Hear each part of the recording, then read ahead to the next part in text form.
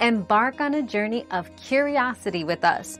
What fascinating questions are we exploring today?